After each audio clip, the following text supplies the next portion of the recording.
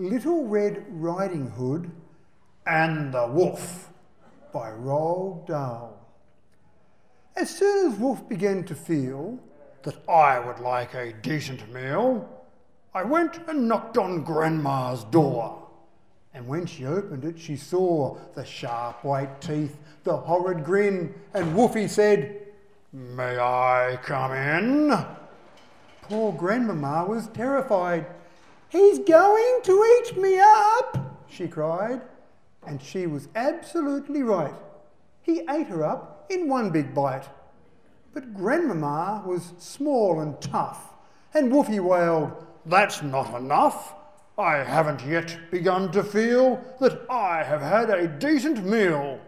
He ran around the kitchen yelping, "I've got to have a second helping," then added with a frightful leer, "I'm therefore going to wait right here till little Miss Red Riding Hood comes home from walking in the wood." He quickly put on Grandma's clothes. Of course I hadn't eaten those. I dressed myself in coat and hat. I put on shoes, and after that I even brushed and curled my hair, then sat myself in Grandma's chair. In came the little girl in red. She stopped. She stared. And then she said, "What great big ears you have, Grandma." "All the better to hear you with," the wolf replied. "What great big eyes you have, Grandma," said Little Red Riding Hood.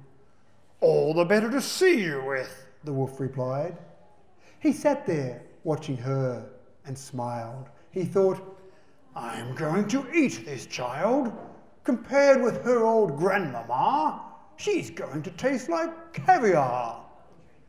Then the Little Red Riding Hood said, "But Grandma, what a lovely, great, big, furry coat you have on."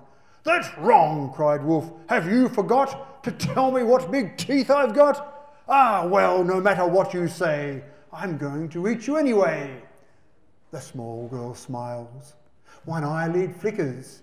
She whips a pistol from her knickers. She aims it at the creature's head, and bang, bang, bang, she shoots him dead. A few weeks later in the wood, I came across Miss Riding Hood.